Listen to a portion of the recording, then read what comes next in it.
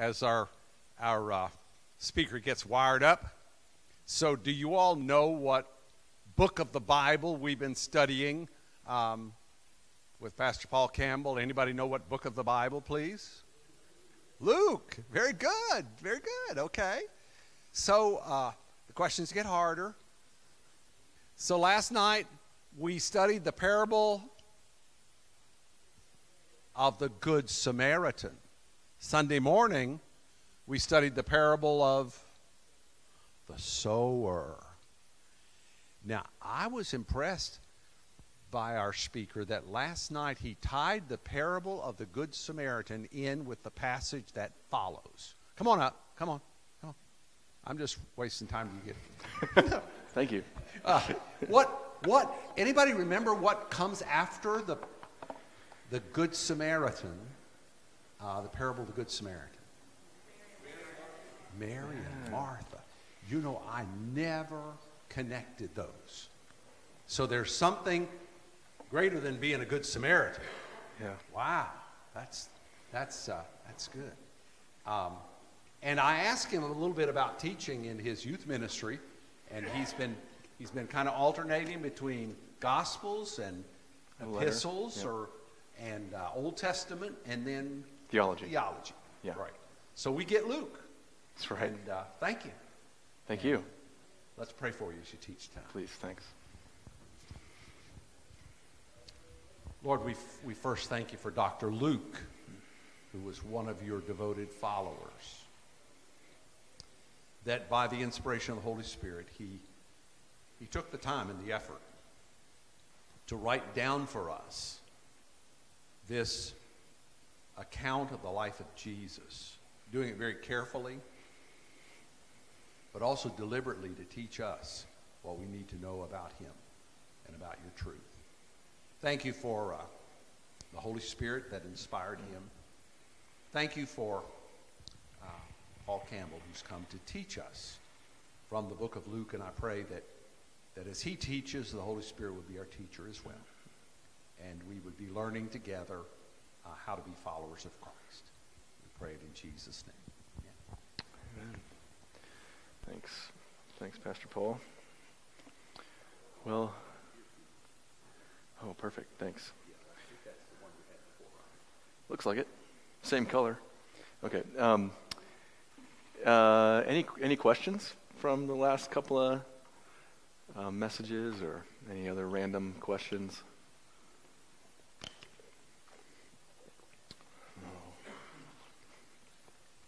You might have for me. Any questions from Luke? Where were we? Luke 10 last night?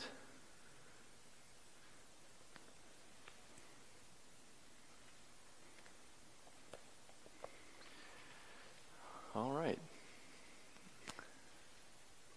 Well, we're going to be in Luke chapter 12 tonight. Luke chapter 12. If you want to turn there, Luke chapter 12.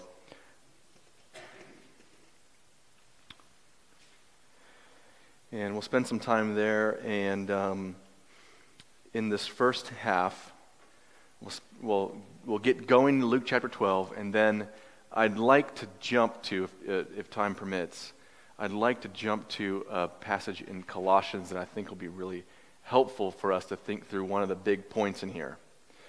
And there's a few things that Paul says in Colossians that I think will really put some things together for us. And then about that time, we'll probably take a break, and then we'll come back and finish with Luke chapter 12, okay? So thanks again for coming tonight. I really have enjoyed this a lot, being with you all. And these texts, you might be wondering, like, why these texts? Why not just start with Luke chapter 1 and then go all the way through? These texts have really meant a lot to me personally, have really ministered to me. Been really thankful for the way that they have impacted my life. And so as I was thinking about, what to do, these texts just came right out at me, and I thought, this will be fun. So that's one way it's really fun for me, is to be able to get back into these texts and think through them, and then communicate them to you. And hopefully you're just tracking along with what the text is saying. And I kind of want to just give it to you, kind of pull back, and just here's what the text says. Here's some ideas on application, how to think through it, and let the Holy Spirit work, as Pastor Paul just prayed. Okay, so remember chapter 9, verse 51 is a turning point in the narrative. Chapter 9, verse 51, you remember where is he going now in chapter 9, verse 51? Jerusalem. Yes, good job, class. Sometimes I ask questions to the teens, and the answer's too easy, and so everyone's like, I'm not saying anything. So like, it's just, who loves us the most? Like, we know it's Jesus, but we're not going to say it. Or sometimes I might ask a question that's like about the gospel, and I like to say, like, just so you know, if you get this question wrong, you're no longer a Christian, or something like that. Like, oh, I better get the gospel just right. Yeah, so I'll try to ask questions that you can answer really easily. But so in Luke chapter 9, verse 51, there's a turning point in the narrative, and Jesus is headed toward Jerusalem. And we talked about last night where you begin to see there and just preceding that, as he makes that transition in the middle of Luke chapter 9, you begin to see the seriousness of what it means to be a follower of Jesus. And you see that it's no easy call to follow Christ. It's simple, love God, love neighbor, in that order. Simple, follow me, he says. Deny yourself, take up your cross and follow me. It's a simple concept that even children can understand and believe. But it's not easy. It's difficult. Remember, foxes have holes, birds of the air have nests, but the Son of Man has nowhere to lay his head. So we begin to see that, and we track that through, and there was and behold, then behold, and you get into the two greatest commandments that we talked about last night. We won't rehash all of that, but let's keep this in mind as we hit chapter 12 together. Jesus is going to say a couple of radical sounding concepts that might hit us a little bit hard, or might be like, well, does he really mean that?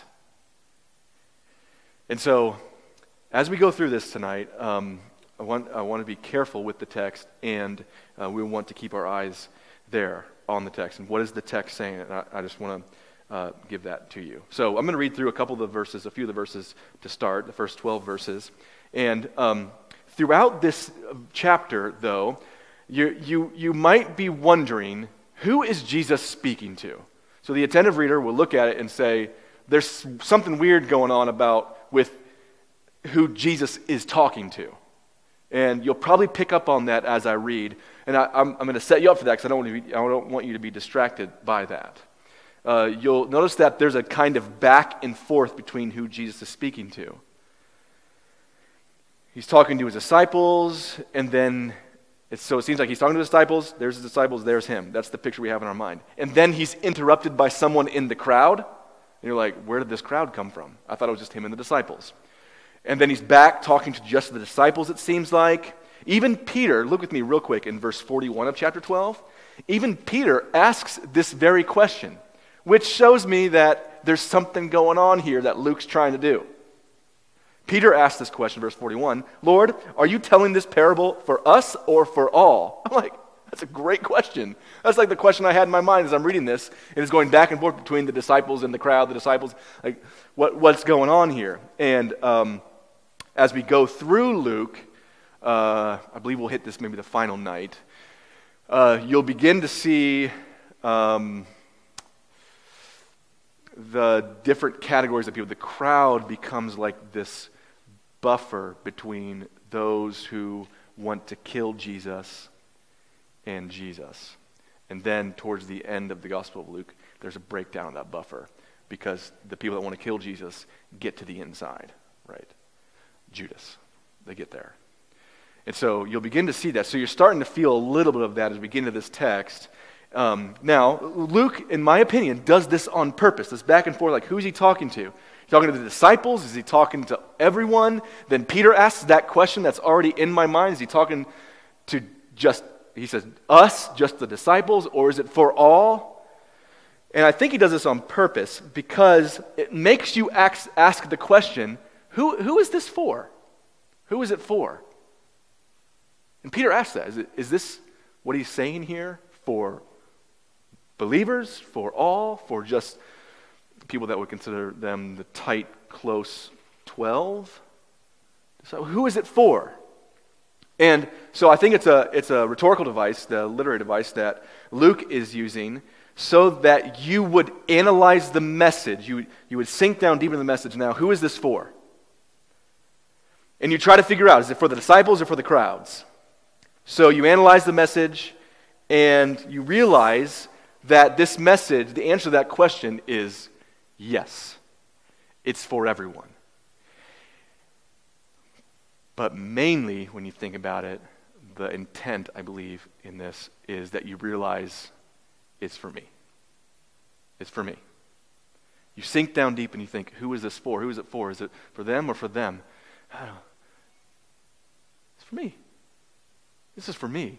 I need to be listening hard to this. Another rhetorical device that Luke uses to draw the reader in to think about the text, think about it hard, and work through that. So I have just a few points for you tonight, and point number one is identify with Christ in the midst of persecution. Identify with Christ in the midst of persecution, difficulty.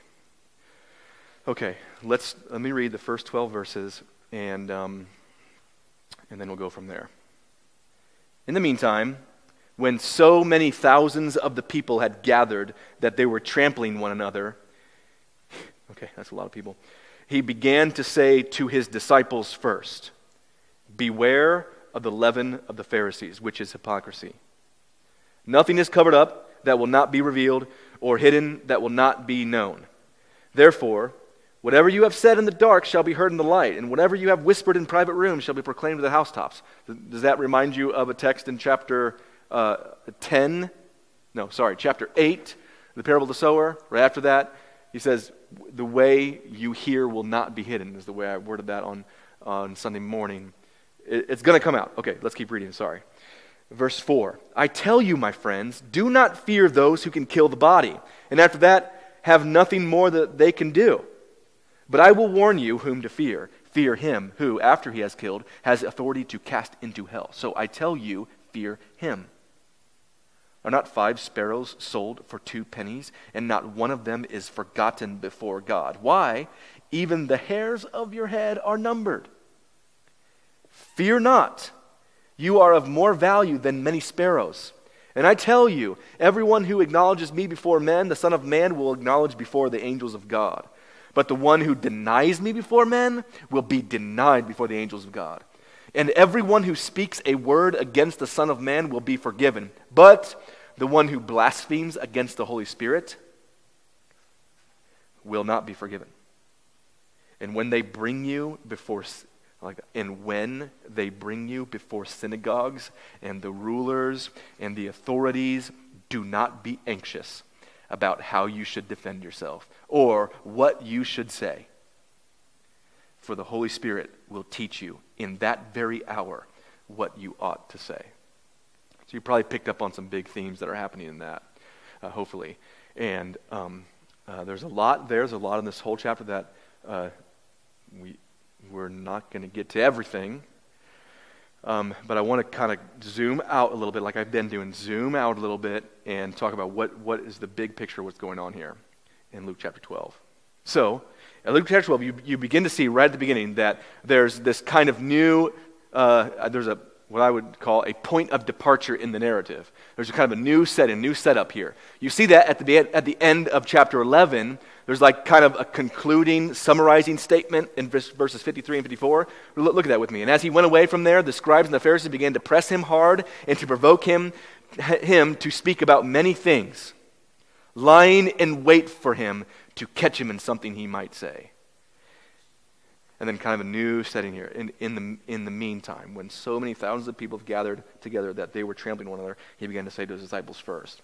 So he begins in his journey to Jerusalem, and here you kind of see a new subsection, if you will. This is going to indicate that something new is happening here in the text. And that's why we're starting here in chapter 12, verse 1. Immediately into this section, Christ warns his disciples about the Pharisees. You'll remember that the Pharisees are the ones that want to kill him. And we just saw that in verse 53 and 54. They're trying to provoke him. They're lying in wait to catch him. It's something he might say. They want him dead. And they eventually will kill him. Spoiler alert. They will kill him. So they're trying to get at him. And he says to them, beware of the leaven of the Pharisees. Christ teaches that the disciples should beware of the hypocrisy of the Pharisees. The leaven which is hypocrisy. The hypocrisy of the Pharisees. They are determining, the Pharisees, the hypocrisy here that Jesus is talking about, is that these Pharisees are determining their conduct based on their own desires and will. So what they're doing is they're saying, here are some things that people ought to be doing. If you know, this is addressed a few times, it's addressed in Galatians as well, where you have the religious leaders who are desiring to follow the Old Testament law, and so much is good, follow the Old Testament law, so much so that they add additional rules saying, you have to follow these so that we don't break these. Does that make sense? So if the rule is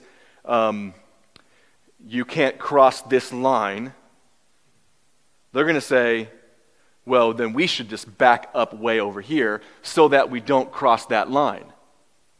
Tracking with me? So then what the Pharisees say is, what they then do is say, if you're even a little bit closer, now you're in sin. They've decided that these man-made ideas about what is sin that they put together, that those things are sin and not the crossing of the line, if that makes sense to you. So they would have lists of rules, like, for example, look back with me in chapter 11, verse 37. Jesus addresses this exact thing directly. Verse 37, I'm going to read a few verses here. While Jesus was speaking, a Pharisee asked him to dine with him, so he went in and reclined at table. The Pharisee was astonished to see that he did not first wash before dinner. And the Lord said to him, now you Pharisees cleanse the outside of the cup of the dish, but inside you are full of greed and wickedness. You fools, did not he who made the outside also make the inside? But give as alms those things that are within, and behold, everything is clean for you. But woe to the Pharisees, you tithe with mint and rue and every herb, and neglect justice and the love of God. These you ought to have done without neglecting the others. Woe to you Pharisees. So, strong words for the Pharisees. Woe to you Pharisees, for you love the best seat in the synagogues and greetings in the marketplace. Woe to you, for you are like unmarked graves, and people walk over them without knowing it. It's Jesus saying, like, you've made these rules as hypocrites, and said, these are now the standard. Notice, he doesn't simply call the Pharisees hypocrites and move on. He says, beware of their hypocrisy. Beware of their hypocrisy. In other words, be cautious of their hypocrisy, because we are also susceptible to this kind of hypocrisy that they have. You're not immune to it because you're my followers, what he's saying. You may just as well fall into this trap, so beware. He's saying, pay attention to this. The NIV translates it, be on your guard.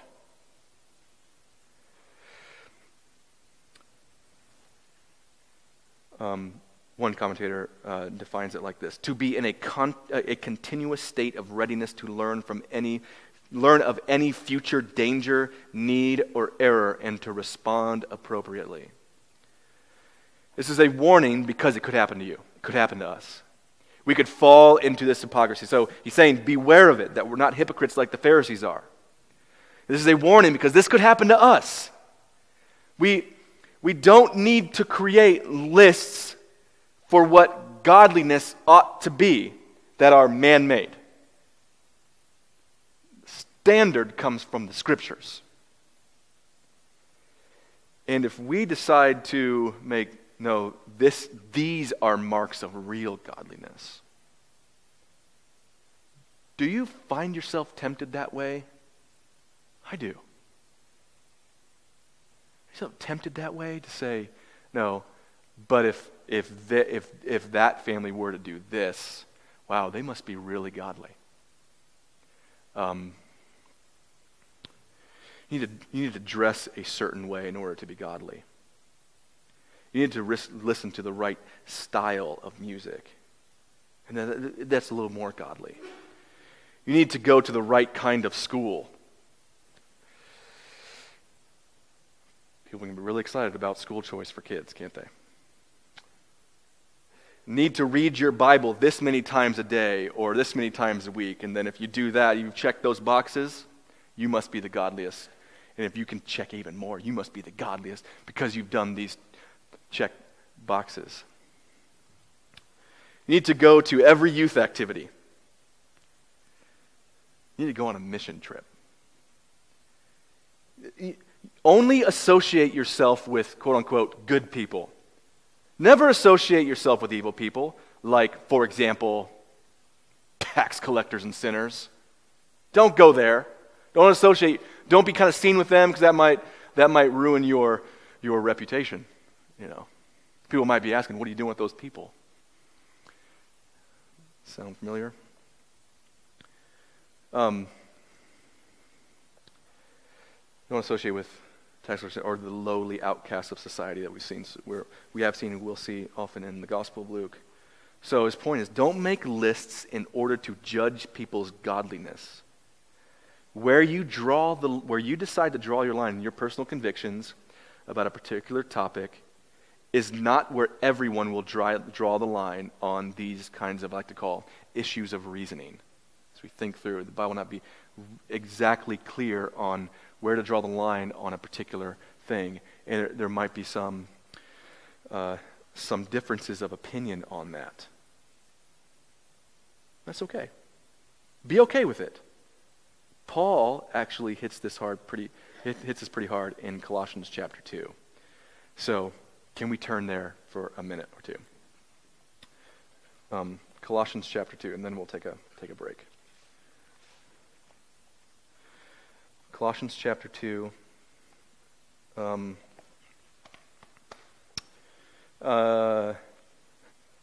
chapter 2, there's a transition in the letter at verse 6 of chapter 2.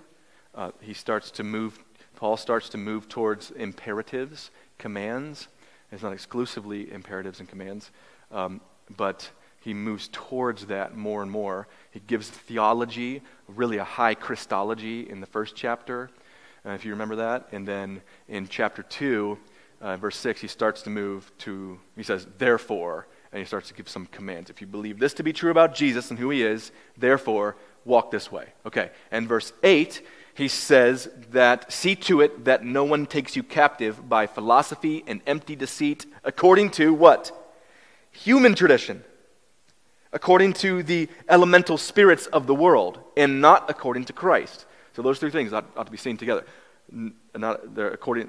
So these ideas, these captive philosophies, these empty deceit, they're according to human tradition, according to elemental spirits, and not according to Christ. So, he's saying, be careful not to be taken captive by those things. And then, skip down with me to verse 6, and we're going to get to the end of this chapter, and I'll park there a little bit. Verse 16 is, so don't let anybody pass judgment on you in questions of food and drink, or whether or with regard to festival or a new moon or a Sabbath. These are a shadow of things to come, but the substance belongs to Christ. Verse 18, let no one disqualify you, insisting on asceticism and worship of angels, going on in detail about visions, puffed up without reason by sensuous mind, and not holding fast to the head, from whom the whole body nourished and knit together there, through its joints and ligaments grows with a growth that is from God. So he's saying, don't let people judge you. Don't let people disqualify you because of their opinions on these things. They really think that this new moon should be celebrated, or they have a personal conviction about this kind of food or this kind of drink. When people judge you on that, don't let people disqualify you on that. Go to what do the scriptures say? The standard is the scriptures. What does Christ say about these things? So he comes here into verse 20, and he says, if with Christ you died to the elemental spirits of the world, why, as if you were still alive in the world, do you submit to regulations? Do not handle, do not taste, do not touch. Referring to things that all perish as they are used, according to human precepts and teachings. So, what is he saying here? He's saying, people are going to give you regulations on how to live, and they're human precepts and regulations.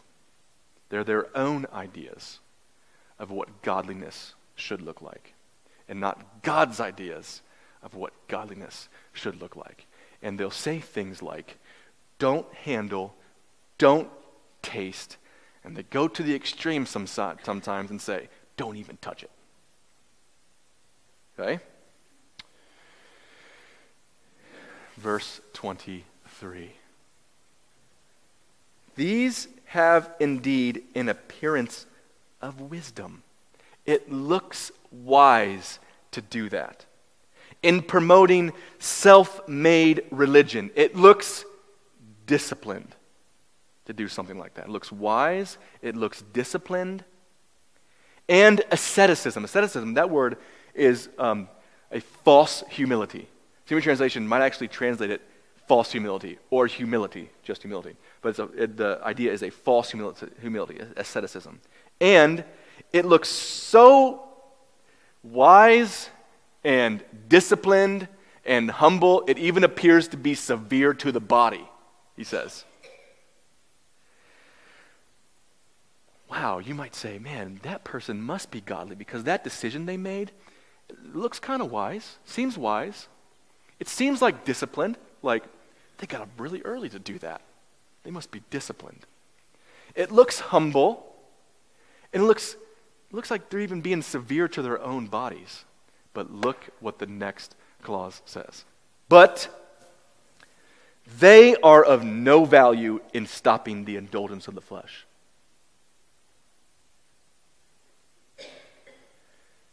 No value? Rules and regulations that we place on these things are of no value in stopping the indulgence of the flesh? What? So as I was getting ready to preach through this text in Colossians, I'm talking to my pastors about this, and I'm thinking, help me out here. Help me hear that text, have that text, explain that text without pulling its punch. No value in stopping the indulgence of the flesh. None.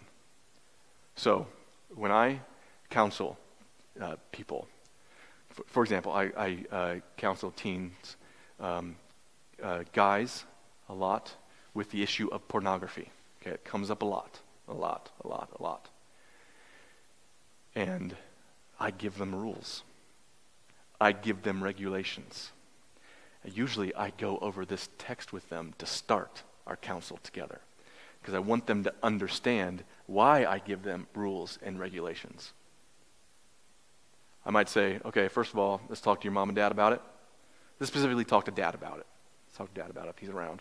Let's talk to dad. And because he's going to be able to help you a lot. And I might put in a regulation like you're not allowed to have access to the internet after 9 p.m. That seems to be where your trouble area is. Let's pull back after 9 p.m. just to give you some space away from that where there's not quite the temptation as strong because that's what you're kind of used to. I might say something I might say something that might look severe, like, you need to get rid of your cell phone. What? That's like cutting off my arm. Wait, Jesus has something to say about that too. Okay, I'm just like plucking out my eye. Jesus has something to say about that too. They're like, get rid of your cell phone. What if that looks like severe? They must be like really humble if they're willing to do that. That's like a wise thing to do. It seems like really disciplined that someone would go to that extreme to get rid of their phone. And this text says it has no value in stopping the indulgence of the flesh. What? It seems like it would work.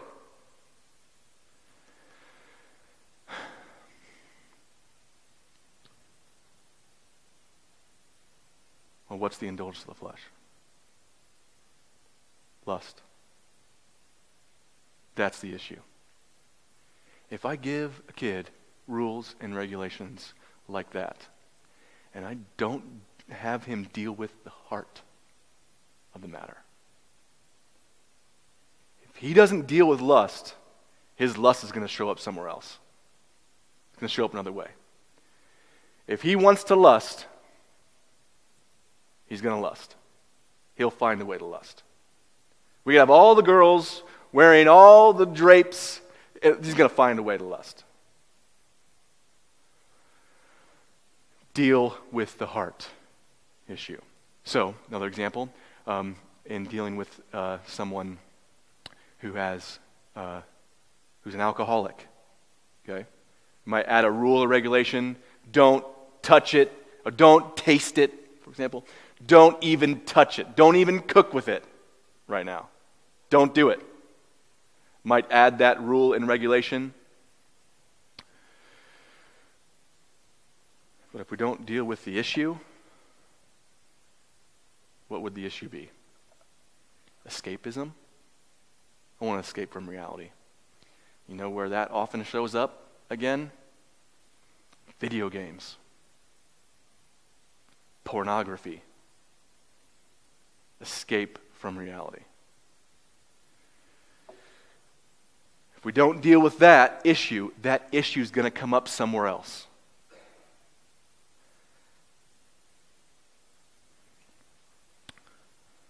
So, how then does one change? How then does one make changes in our lives? It seems like rules would work. As parents, that's kind of our natural, like, well, if they're doing that, we've got to get a rule on it. Let's get a rule on that. No more doing that. Sweet, I fixed my kid. You know, like if you're not going after that kid's heart, dealing with the actual issue, you haven't dealt with the issue. So how does one change? Good question. And the answer there is in Colossians chapter 3.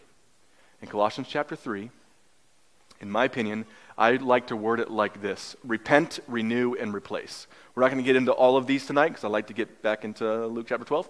But repent, renew, and replace. It's said really succinctly, in my opinion, in Ephesians 4, verses 22 to 24. And it says, put off the old self, renew your mind, put on righteousness. Basically. Repent, renew, and replace. Colossians chapter 3 switches the first two. Renew your minds. Look with me. Look at me. If then you have been raised with Christ, seek the things that are above, where Christ is seated at the right hand of God. Set your minds on things that are above, not on things that are on earth. For you have died, and your life is hidden with Christ in God. When Christ, who is your life, appears, then you will also appear with him in glory. So the first thing is renew your mind. Fix your mind on God things, heavenly things, righteous things. Think above things, literally translated. Seek above things, seek above things, and think above things. Godly things. Then he gets into verse 5. Put to death. So that's your put off. That's your repent. Put to death. Therefore, what is earthly to you? Destroy, kill those things that are earthly to you. And he has two lists of vices. One all about sexual immorality, and one about the way that we speak and the heart motivation behind that. And then in verse 12, he says, put on. Here's what you replace that sin with. And the put on is all others oriented. All others oriented.